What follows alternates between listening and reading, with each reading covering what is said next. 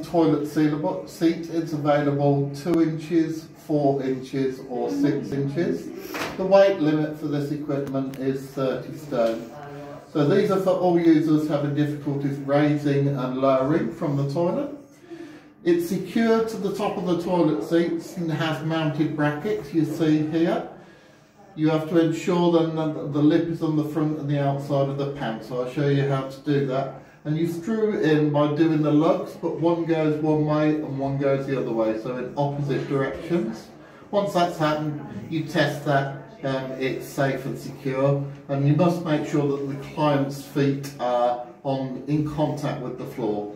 So ensure that other people also in the property can still use the toilet is really important, and ensure that the raised toilet seat fits securely to the bowl. These will only fit on your standard toilets, they won't fit on some of the other toilets. So, pop it in. So, often just push it in there with your knee just to get it nice and flush, can you see that? And then I'm going to go in opposite directions with your lugs, which will enable and make sure that the toilet raiser is secure and in place.